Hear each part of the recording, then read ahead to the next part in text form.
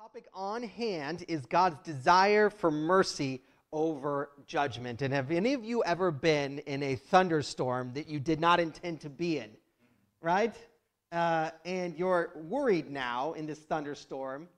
And what are you doing? You're a little bit lower and you're kind of covering your head as you walk about, hoping not to be struck as you look for a place that you can get underneath until the danger passes. Some of us think of God that way.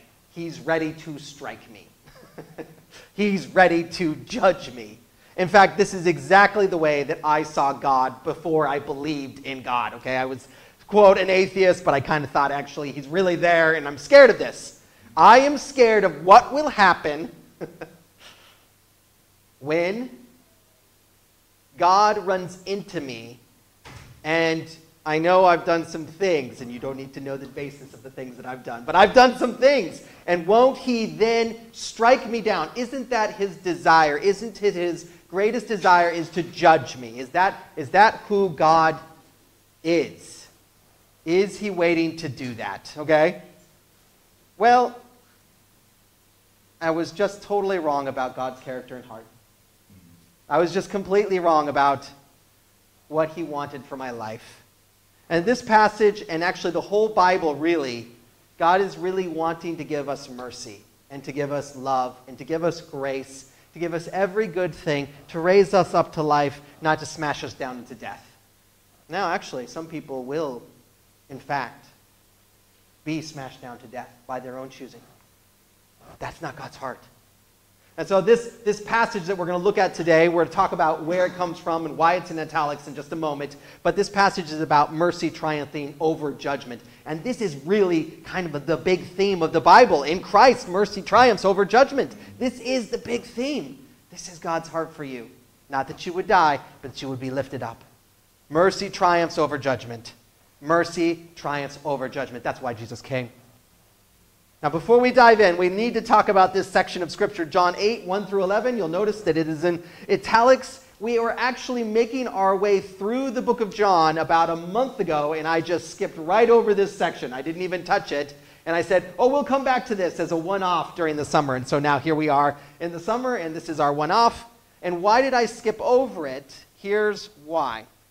The words that we read here in John, they were not in the early Bible as such, okay? They were not in the earliest version of the Bibles. The earliest manuscripts that we had did not contain this story at all.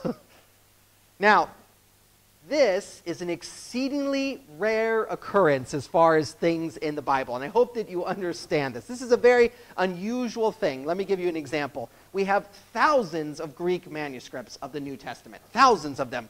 And they have lots of very minor differences, lots and lots and lots of them, between these different manuscripts that we have. We have lots and lots of Johns, we have lots of Marks, we have lots of all of these books in the Bible, and they have these minor differences. What kind of minor differences are we talking about? Well, like capitals, capital letters versus not capital letters. Words that are in a different order. In Greek, word order doesn't really matter, okay? If you're wondering, ancient biblical Greek, word order doesn't matter, and sometimes these manuscripts have words in a slightly different order. Or an added word like John Mark instead of just the word John, telling you a little bit specifically more about who this person named John was. That's the sort of thing we have. 99.85% of these variants make zero difference for meaning and context in the Bible. So basically what we have in front of us is what the early church had. Okay, nothing has changed. It's really amazing. But this 1% is what we're talking about this morning. This is one of two, or what we would call substantial additions to the text. Does anybody know what the other one is, by the way? Oh, no. Oh, dear goodness, I wrote it up. Okay, Mark. The answer is Mark. Did I put this? Yes, I did. Okay, so the answer is Mark. There's an ending towards, if you guys want to know, when the book of Mark came out, somebody lost the ending. And they're like, well, it just ends on a cliffhanger. And then they actually kind of summed up the later resurrection appearances that they had in the other Gospels. They put it together, okay? So that's the other addition to the Bible that we did not have, okay? Other than that, these are the only two great additions in the Bible. Everything else is exactly the same, exact passages running exactly the same, locations of everything exactly the same, sentence exactly in the same order from manuscript to manuscript to manuscript. It's very, very reliable. So now let's talk about John 8, 1 through 11. It's not in John early on. It comes in the 4th century in John, but also somebody tosses it in Luke, okay? They're like, I don't know, does this fit better in John or does this fit better in Luke? Okay, so they tried both. It's undoubtedly a true story of what Jesus did. Okay, the early church fathers, writing in the 1st and 2nd century, they reference this story. In particular, there's a guy named Papias, and Papias knew the Apostle John, and Papias mentions this story. So it was known earlier on. It wasn't in our Bibles earlier on, but it was known earlier on. And then the last thing I'll say is that it fits the memorized tradition of the disciples. And what I mean is, one of the jobs of the disciples, and it doesn't say this in the New Testament, but this is what all pupils of rabbis did in this day. If you were the pupil of a rabbi, what you committed to was memorizing all of their teaching and the instructive events of their life. You memorized it. And this is what the disciples did. This is what they would spend a lot of time doing, is actually sitting and memorizing Jesus' teaching. And that material goes into Matthew, Mark, and Luke. Okay? That's why Matthew, Mark, and Luke read very similarly, because it's their shared memory that they force themselves to memorize, as all good pupils of rabbis do. And this story looks like it fits in there. Okay? It's a true story. It's what the disciples memorized, but it wasn't originally in John, and it wasn't originally in our Bible. And so for this reason, I'm uncomfortable of just preaching on this text. I want to preach from something that I know is Scripture. And so John 3:17 is Scripture. And I want to use John 3:17 and then look at this story and say, look, this is how this works. Okay? And so John 3:17, which should be behind us, I think. Is it behind us, or did I do this wrong? Can we say it out loud? Are we all right with that? For God did not send his Son into the world to condemn the world, but to save the world through him. That is a wonderful statement of why Jesus, the Messiah, has come. He has come not to throw us into the dust, but to raise us up into life. Not to condemn us, but to give us life. Now we're going to look at this story, which is a true story, but not necessarily fitting into Scripture, and we're going to see that that's exactly what takes place, okay? Mercy triumphs over justice. God hasn't sent Jesus to condemn, and Jesus doesn't condemn this woman, and doesn't desire primarily, it's not his first prerogative to condemn people. He wants to save them. And so now, returning to John 8, in verses 1 through 5, we see a very nasty trap set up, okay, from the religious leaders. They are trying to discredit and destroy Jesus. And so Jesus has got this huge group of people that are out in the courtyard of the temple, and they're gathering around him, and you can just see that they are very jealous, and they want to stop this, and they want to silence this man, and so they drag this woman before Jesus as he's teaching, and they say, "Teacher," hold on everybody, you just stop for a second, Jesus. "Teacher, this woman was caught in adultery. Now, in the law of Moses, it commands that we stone such a one. But what do you say?" Okay, what do you say? Moses says stone her. How about what you're going to tell us? Now, obviously, they think that Jesus does not want to condemn this woman to death. And there's a good reason for that. It's because Jesus has already forgiven prostitutes and drug addicts and tax collectors, the riffraff of society. Jesus has said, no, you are welcome in the kingdom of God, and we're not going to stone you, we're not going to take your lives, we're going to bring you in and show you mercy. And so they got this idea from somewhere. Because the leaders of that day said, if you did any of those things, you could never, ever in a million years go to heaven, and you ought to just die anyway right now. That's what ought to happen to you. So they already know that Jesus is not desiring to take this woman's life. But it's not like they care. This is just a stupid trap, okay? And here's the trap. If Jesus says, yes, the law says condemn her, so let's go ahead and stone her. I agree, let's stone her together. Then he's going to get in trouble with the Romans. Because, see, the Romans had taken over, and they said, you guys can't execute people. We're in charge here. You're not allowed to. And so if he does that, he then is going to be in trouble with Rome. They're going to say, that man is a rebel, and we need to put him to death. If, on the other hand, He says, guys, let's just be merciful here. They're like, do you even believe the scripture? No, you don't, Jesus. We caught you. You don't like the scriptures at all. So this is the trap. But something is very, very fishy, isn't this? There's two scriptures that are being alluded to here from the Torah, the first 5 books, Leviticus 20, verse 10, and Deuteronomy 22, 22.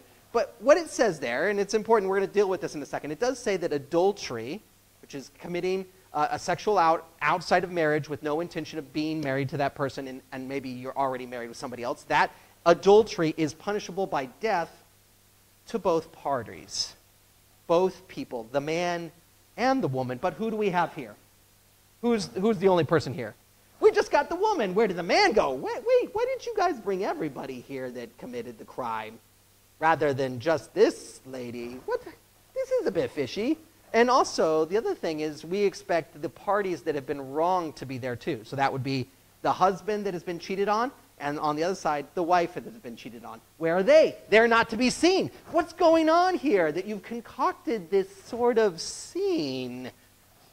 Now, we have to deal with the fact, and we've got to talk about this, that in the Bible, particularly in that first generation of Jewish people that came out of Egypt, if you committed adultery, the biblical prohibition in Torah is death, the death penalty. And let me tell you, doesn't that just feel terrible in our society? I mean, we really balk at anything in this area. It feels like we can't say anything to anybody's area there. We can't tell them who they should and shouldn't sleep with. We can't tell them that they should stay married. Oh, well, what narrow-minded, terrible people we are to say such things as this. I mean, marriage is becoming increasingly rare, to be honest. And cheating is considered a bit of naughty fun, isn't it? That's, oh, what did you do?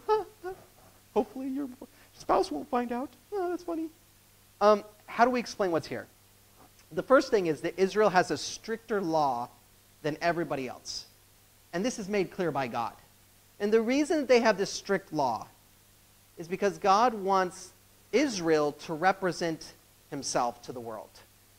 And so because they have that special relationship, there's a special set of rules that they're living by that are not really for everyone else. Now, the moral principle is for everyone else. But the strictness of it is not from everyone else. But we're going to see that God ignores the strictness of it too in the Old Testament. Okay, but we'll get there in a second, okay? But then the second thing, and we really have to say this, is that morally the principle applies. It is far better to have a committed relationship where people have vowed to each other to stay together, to not leave each other. That is far better than sowing your wild oats, getting on Tinder or Grindr or one of those other filthy things. Having relationships in which you cut the relationship off and move on to the next person, and you think that that's okay, but what it's doing is it's shooting any real relationship in the foot later. That's what's going on. If you practice unfaithfulness, then that's what you get at the end. We need to hear this as a society. The very best thing you can have is commitment. The Guardian has this section in it, and it's this is how we do it is what it's called. And it's just all the different sexual behavior of the people who read The Guardian. And I feel so horrible that this section is there because, okay, you're interested in this. All right, I get it. You're interested in this. Well, if you want to have lots and lots of sex, if that's what you want, I'd like you to know that those who are married have twice as much as everybody else. So if that's interesting to you, go this direction. I mean, this is a blessing, guys. God is giving us the way of life. And this beautiful, committed relationship is where we find joy. I don't want anybody to hear judgment here. Okay? No judgment from me. God wants you to be free. God wants you to be full of life. Last thing to say, in those other relationships, it's all about performance. If you don't perform, they go. But in a committed relationship, it's all about commitment. And it's just something that can be enjoyed. Okay, lots and lots of things to say here. I just want to encourage you. This is way in the deep zone of things I'm not supposed to talk about during church. But there we are. I want to commit to you guys. I want you, if you're not in a place where that's true for you, maybe in a moment you'll be able to pray a little prayer and say, God, I really would like to have a committed marriage with somebody that you bring along to me. Okay, now let's move on. They think Jesus wants to show mercy, and they're not wrong. And this is the punchline. But what they miss is that the Old Testament also wants to show mercy. They've got it wrong. They've got it completely and utterly wrong. How do I know that? There are a number of heroes of faith in the Old Testament. Do you know who they are? Judah. Have you guys heard of Judah? Hero of the Old Testament. Tamar was the person that he slept with that he shouldn't have. She's in the Old Testament as well. Rahab, she is a harlot. Okay? She ends up in David's lineage. David and Bathsheba, they commit adultery together. They live on to contribute to the Messiah's lineage. The parents of Moses, they've committed a sexual offense that is supposed to claim their lives. They are not put to death, and thus we get Moses, and thus we get Torah. It seems like God has just put aside the law for these people. They don't get the death penalty that, quote, they do deserve. God puts it aside, and we ask, how is this possible? And this is what it is. It's the reformed heart. It's the repentant heart. When someone repents, sometimes God says, you get no consequences. You don't get your ultimate consequences. I remove it. And in this case, they didn't live up to the law of Moses, but there's a greater law. It's the law of faith that was given to Abraham, that one is justified by faith. And that is why God says, I put aside my law, the judgment thereof. And it turns out that Jesus is going to be the one that is punished for that. Jesus is going to take the punishment that we deserve. And so what this means is that they've read the Torah completely wrong, and they've read the Old Testament completely wrong. The purpose of these books is so that God would turn you away from what would destroy you, give you grace, set you free to a new and different and beautiful life. That is his purpose. He wants you to live, not to be down in the dust, but to be raised up to life. Is everyone with me this morning? Are you with me? Yes. Mercy triumphs over judgment. Remember our theme verse. For God did not send his Son into the world to condemn the world, but to save the world through him. The second half of our story this morning is Jesus saving this woman's life. And let me tell you, it looks like she is going to die. I mean, this normally, the way this trickles out is one way or another, she's going to get stoned to death. But that's not what happens. Look at verse 6.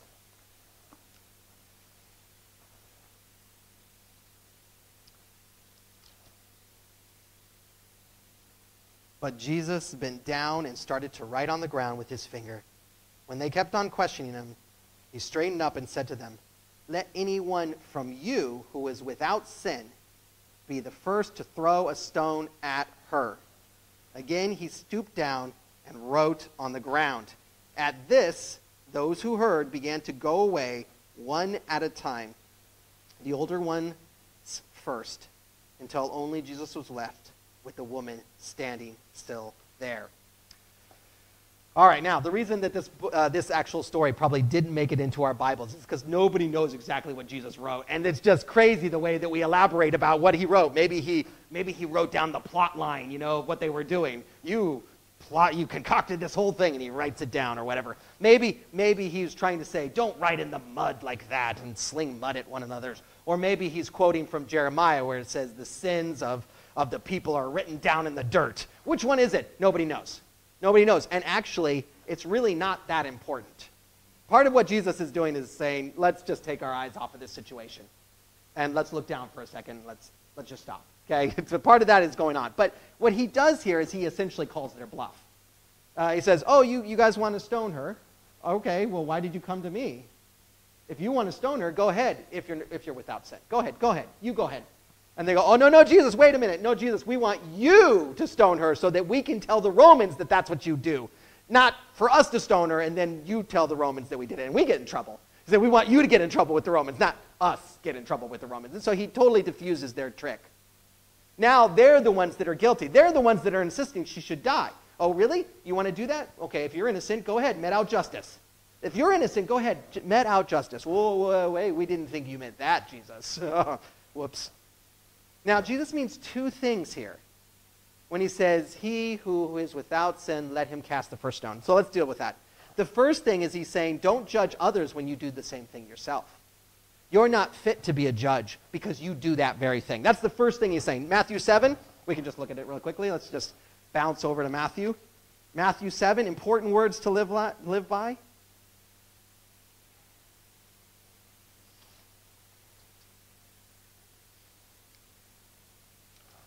says this, do not judge, or you too will be judged.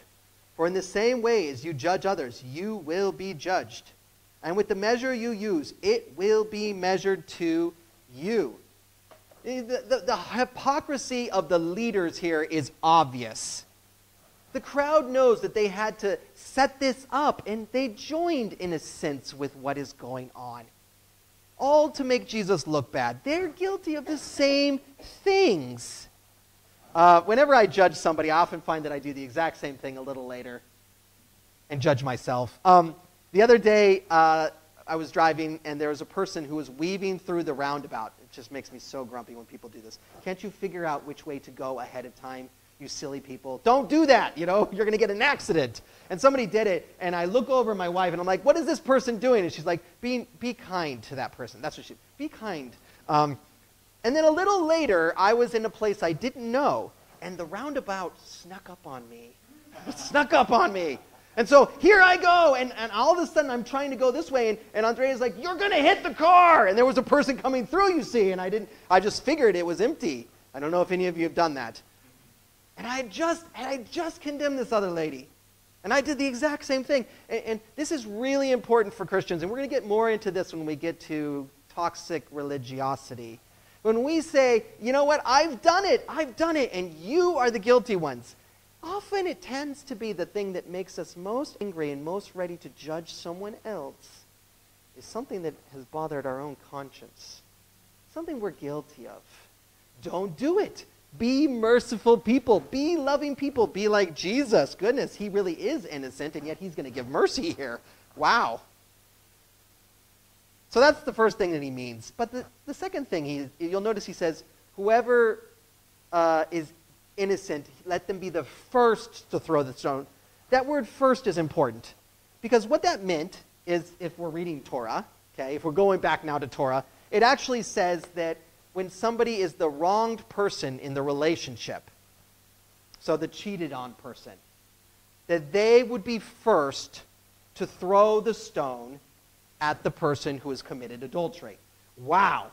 Can you imagine that? That's your spouse, right? They're saying the spouse is going to throw the stone at the person who's committed adultery and kill them to start the process. That's terrifying. And I think, by the way, maybe I'm wrong on this, but my thought about that is actually that's God's way of saying, actually, the person who has found out that somebody has cheated, they then have a chance to show mercy. And they do what Joseph did. Remember that that Joseph thought that Mary was pregnant outside of their relationship. They hadn't come together yet.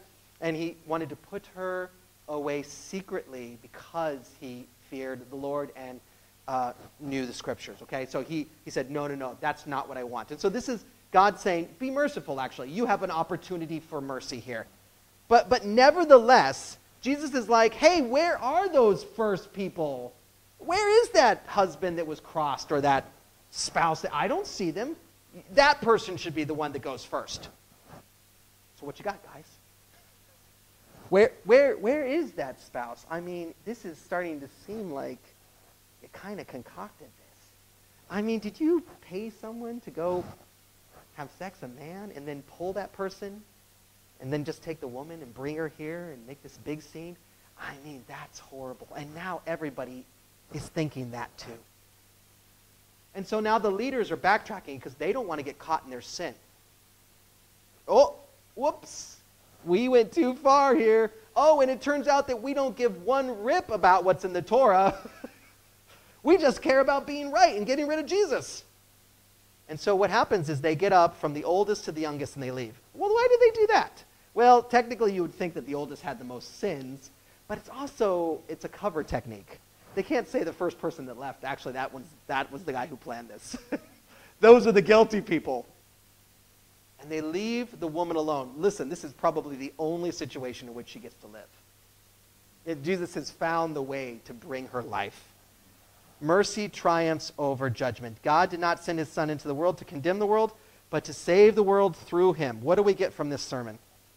Let's see what Jesus says here, verse 10. And then we'll have some closing thoughts. Jesus straightened up and asked her, "Woman, where are they? Has no one condemned you?" "No, sir," she said. "And neither do I condemn," Jesus declared. "Go now and leave your life of sins." So also in the Torah, you needed 2 witnesses to verify that this was actually a crime in order to convict somebody. And so since they've all left now, Jesus is like, well, we don't have a quorum here, so I guess I'm not joining. See you later. You're out. You're free. You're free to go. Now close your eyes for a moment. And I want you to think of the worst thing that you have ever done. Don't say it out loud. Think of the worst things you have ever done, and I want you to think of that moment when you are in the middle of it and you're thinking, actually, this is a terrible place to be. And you open your eyes, and there you are in a courtroom, and God is there, and so are people accusing you and saying, this person deserves to die for what they have done. And God looks over at you and he says, I do not condemn you. And you walk free. If you are a Christian, this is not make-believe. This is the reality of your life. Your sins are before God. He has every business to throw you into hell. But he chooses mercy. I do not condemn you either. Go free in Christ. Why? Because Christ will be punished. Christ will die for us. He will take our penalty on his back. He will be the Lamb of God sent to take away the sins of the world, and we will walk away clean and free. It is a beautiful thing. It is the reality. We are the woman, you see. That's the punchline. You are the adulterer, and God has set you free. Well, that is if you believe, if you repent, if you turn towards him. Now, let's not skip the end here. Jesus says to her, go and leave your life of sin. Go and leave your life of sin. Leave your drug addiction. Leave your pornography. Leave your Tinder. Leave your sleeping around. Leave your alcohol abuse. You have been set free. Now go and do something completely different. And I don't want anybody to hear judgment this morning. From me, this isn't a story about judgment. This is a story about freedom. And some of you, drug addiction, pornography, alcohol abuse, living with relationships that you should not be having. And some of you are like, you know what, today needs to be a day of freedom where I just walk out of this. And you're going to say that in a prayer in just a moment. Okay?